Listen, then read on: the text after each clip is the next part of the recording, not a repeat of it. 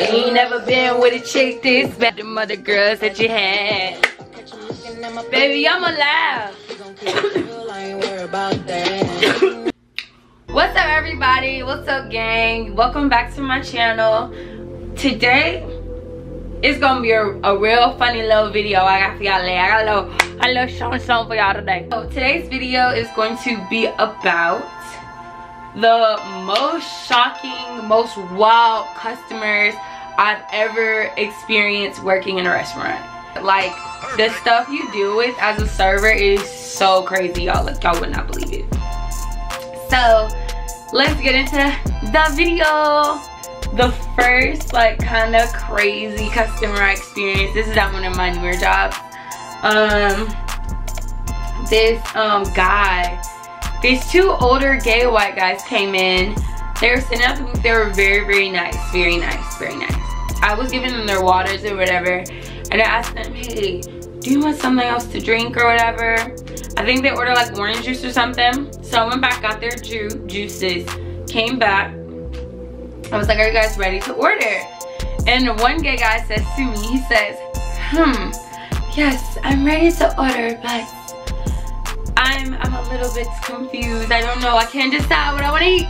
So I was like, it's okay, baby, I got you. So I was like, all right, what are you torn between? This man, y'all ready for this? Is y'all ready for this? Yo, this man looks at me with a straight face and says, I don't know if I want the strawberry French toast or the eggs been my dick. I said, eggs been my dick? He said, oh, I should get the eggs been my dick. And I was like, yeah, you should get the eggs been my dick. And then he giggled and he was like, ah! And I was like, okay. And that's what he ordered, y'all. That was like so funny to me. Like, and his partner was just like, I'm so sorry. But it was just so funny to me. Like, number two. All right, the second craziest customer, or like funniest customer I've served. This was an older, she was an old white lady, and I think she's French, but she comes in with her son all the time. Her son's really nice, but they come in together, and she usually gets like French toast, and her son usually gets like a Western omelet or something like that. So as they were leaving out this day, y'all, let me show you. One day as they were leaving out, y'all, the lady comes up to me. She's like, honey, is that your real hair? And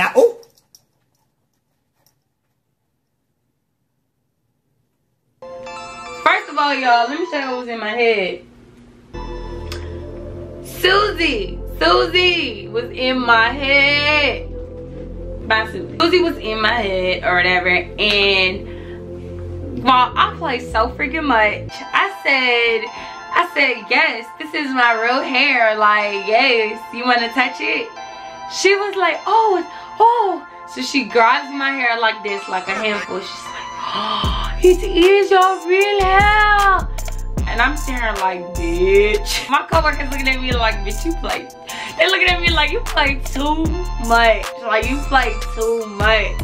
I'm staring like, yes, I condition, I moisturize. It grows very long, very fast. She was just like, oh. I told my son, I don't like the fake hair. I don't like fake hair at all. I don't like it. But your hair is so beautiful. He tried to tell me it's not. I said, it is. It looks so nice. I said, yes, girl, it's mine. It's my hair. Whole time, it's a wig, baby. You don't like fake hair, but you touching the wig. You like it. You like it. You liked it. That was like really funny to me that day. That day was like hilarious. Third craziest customer I've had was, I wasn't even serving that day. I was just expoing. So if you work in a restaurant, expoing is basically how you get your food in front of you. So I was expoing. I think I was like bagging it to go order. It was early in the morning. And there's this older white lady that comes in all the time. She's super aggy, super aggy. She's one of those. This other dude, he came in. I had my phone in my back pocket, right? Mind you, I'm minding my business, trying to make sure these folks get their food. And they come over here saying that, I was bagging the food or whatever. Then this dude, I'm minding my business. This dude walks in, and the lady that was coming, they sitting at the bar. The bar is like right here.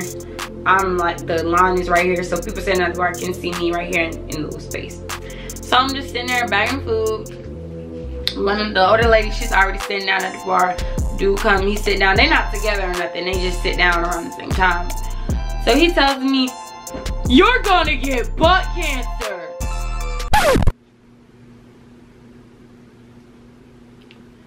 Guess what color he was?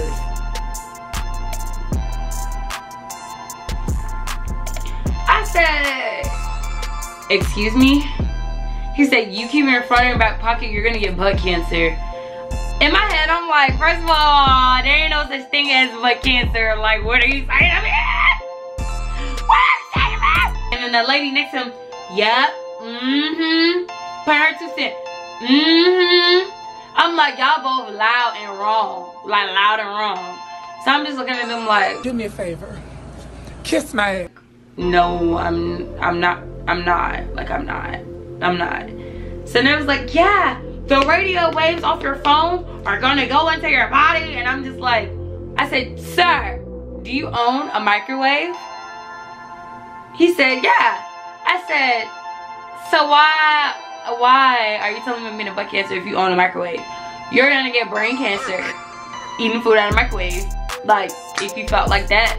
And then he was like, "No, you're not," because you know the microwave has a little shield that protects, or whatever, that protects you from the microwaves or whatever. And I'm just like, okay, but your food still goes inside of it and you eat it. So, and then they shut up. And then, y'all, this man took it a step further. He was gonna argue with me about how I told him, I was like, he just was like one of those people that just went from one thing to the next, to the next, to the next. He started talking about vaccines and just all kinds of crazy stuff. And I was like, well, a lot of minority groups are can be weary of vaccines and stuff due to the fact that they're always like targeted or whatever, like the Tuskegee trials. Like, I forgot what was going around at that time. It was something happening in Africa and they were testing some medicine out there. And I was like, like it was some controversy going around. And I want to say it was like in Tanzania. It was either Tanzania or Kenya, one of those. Anyway, he started going off about how that doesn't really happen or whatever. That's never really happened. And I was looking at him like, "Sir, have you ever heard of the Tuskegee trials?" Like, I said, did you ever heard of the syphilis like thing? Like, the government purposely put syphilis into poor black communities to like test stuff. Like, have you ever had a college education? Ah! And then he was just looking at me like, him and the lady that was just looking at me like I was speaking a foreign language. And I was like, that's why you need to mind your business and let me do my job, and telling me I'm gonna have butt cancer because you over don't know what you're talking about at all. And then on top of that, the man was driving a drop top. So I'm like, if you're that concerned about fumes and chemicals and stuff like that and waves, why are you riding around in a drop top, pollution, exhaust blowing ball back in your face? That's just me. I was just confused on why he was, what you want me to do? I don't know. That was just real crazy to me. Fourth. This is number 4. The fourth funniest, like, silliest, craziest customer I had. It was early in the morning. And it was pretty busy right at that time because we just had the opener server and I was food running. So I was bringing the plates and stuff out to people, and the opening server, I was helping him out or whatever because there's just one, and I love him so much. Shout out to you for watching. But me and him were working or whatever, and we were just doing our thing, and then out of nowhere this guy comes in. He has long dark hair, he's on the phone very loud. He goes like this, and then my coworker's like, you want to sit there? Like, and he's just like, so my coworker just takes the menu, puts him at the table like, here. See her. So the guy's sitting there. My coworker goes by. He gets him some coffee. He's still just sitting there on the phone, just blah blah blah blah blah blah blah blah blah. So we like, okay, like, when do you want us to take your order? Like, what's going on or whatever?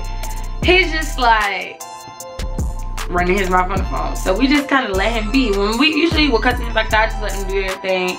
And if anything, I let them flag me down when they're ready. Pretty much. But I make myself visible enough so they can see me whenever they're ready.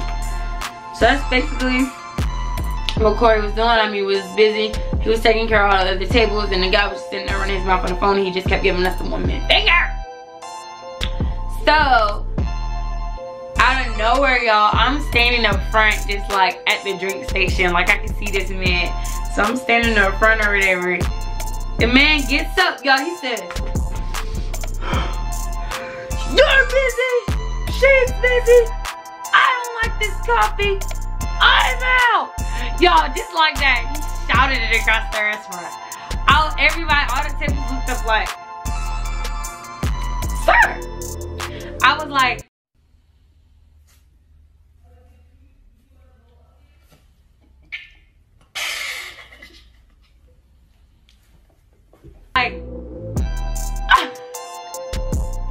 I started laughing. I was like, this man crazy. This man crazy. You're busy. She's busy. I don't like this coffee. I'm out. Don't know if he was still on the phone or not, y'all. I don't know who he was talking to. But y'all, that junk was hilarious. Like, I don't understand. That junk was so funny to me. And I just laughed at him. I was like, okay. See you later, have a good day. And the customer started giggling because I told him have a good day, but I was like, I'm serious, like, have a good day. Like, you look stressed. You look stressed out. But that junk was really funny. But y'all, I've been saving this last story, this last experience I encountered for the longest. Alright? I've been saving it. This is the one. Number 5.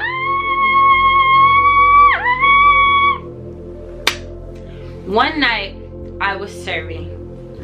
It was me and my good pal, Tribby Stay. His name is not really Tribby Stay, but I call him Tribby Stay. It was me and Tribby Stay. We were sitting, doing our job, whatever, slowing down or whatever. This one of our regulars, he was a regular, he comes in. He sits down at the bar. He's clearly faded. Like, he's clearly drunk. Like, oh! Somebody! Oh! He needs some milk! He was smashed. Like, his eyes were bloodshot red. He was like, and I was just like, oh my god, he's really drunk. So this drunk man, he comes in, he sits down at the bar, and I told Tribby Stay, he's smashed. Like, he's drunk. Like, he's super drunk. And then Tribby Stay was like, oh, he just got a Bloody Mary, and he got a to-go order, so he's gonna drink the Bloody Mary while he went on to-go order. Tribby Stay made the Bloody Mary, put it in front of him. Guy was sitting there drinking his Bloody Mary, but he just kept looking like this.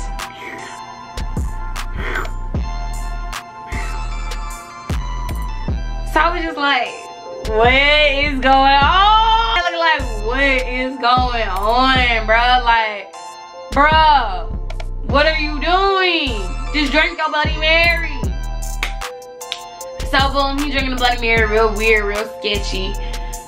Just to-go food right there. Gave him the fuck to-go food. He like, I'm just gonna use my Bloody Mary. So I'm like, alright. Be like, alright, do it like that. Relax. So he's sitting there chilling, y'all. He chilling.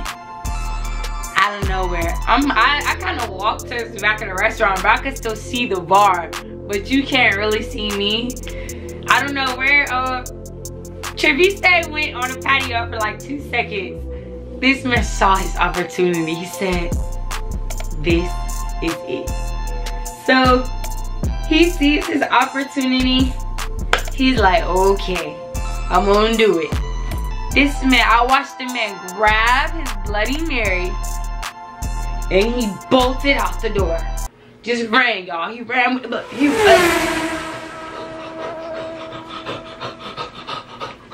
he ran out the restaurant with the Bloody Mary glass in his hand. And I was just like, bro, I'm not finna chase you. That's out of my pay grade. You know, And the man ran out with the Bloody Mary, but he paid for it. He paid. But he ran off on the floor twice. I'm just kidding, no. He ran for real. And it was hilarious. It was hilarious. I was like, oh my God, he really ran. And he was one of our regulars, so it was really crazy for him to do that. So it's like, you come to this restaurant all the time and you gonna run out with the Bloody Mary. Now you can't come back in here. But y'all, that's it. That's all I have for you guys today. I hope you enjoyed my crazy experiences so far as a server, just working in the restaurant period. I'm sure some of you who are servers can relate, or like working in a restaurant, can relate to some of the crazy stuff that happens. Like working in a restaurant, you really see stuff that you wouldn't expect to see. Like really working in a restaurant for me has opened my eyes up to so much crazy stuff. It can be really comical at times or really aggy at times, but it's all in a day's work. I like my job right now. It's pretty good because I'm making money through college or whatever, but I'm grateful. If you guys like the video, don't forget to like, comment, share, and subscribe. Thank you guys so much for watching. I will see you guys next Monday. Peace.